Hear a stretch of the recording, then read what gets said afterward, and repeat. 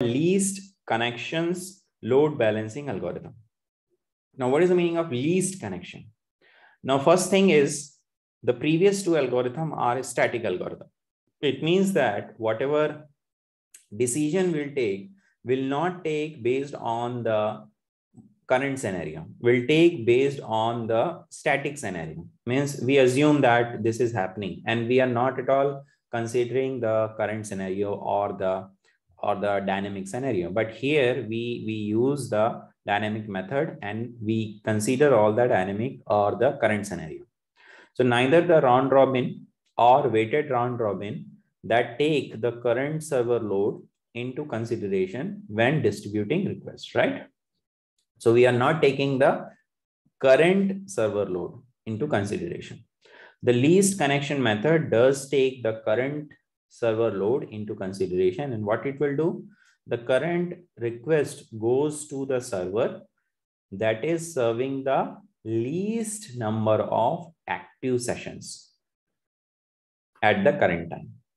Least number of active session means if we have a server, if we have another server, so let's say we have given the server 1, so request to server 1, second request to server 2, third request to server 3, fourth request to server 4, fifth request to server 5, server 1, and sixth request to server 2, right? Let's say we have given like this, but let's assume that server 2 has already done the response, or they have the request will be executed by them. But server 1 has only done the request to only one request, or they have executed only one request.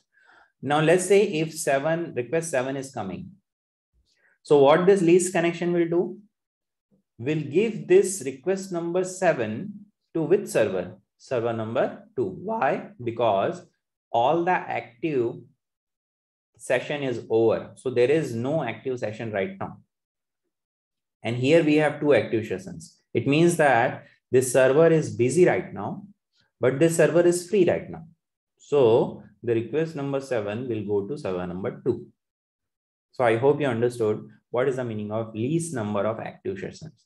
So the server who is having the least number of active sessions or least number of active requests, that particular server will be chosen for the next request so that the load will be balanced. So right now there are 2 requests which are running in that particular server, and here 1 request is running. If we use the round robin technique, so in that the 7 should go here, right? 7 should go here, but it is not going here. Why? If it will go here, then this server will be overloaded and this server will be underloaded. That is not the objective of the load balancer. The objective of the load balancer is the load could be balanced among the servers. So this is least connections load balancing. So as you can see, there are requests and there are responses. It means that the responses has been done. And whenever the request is coming, and based on that, it will give the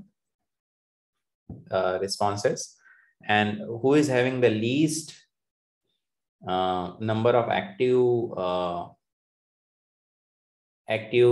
what you can say request, that will be served as next. As you can see, the current scenario is there are 3 active transactions, there are 15 active transactions, and there are 0 active transactions. So definitely the next time, whenever the request will come, we have to choose this particular server, right? Because we have 0 number of active transactions here. So this is the right choice for next request.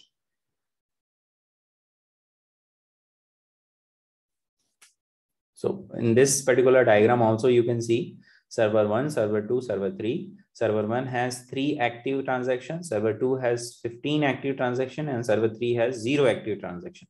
So the next time when request will go, it will go to the server number 3. So the next request will be served by server number 3.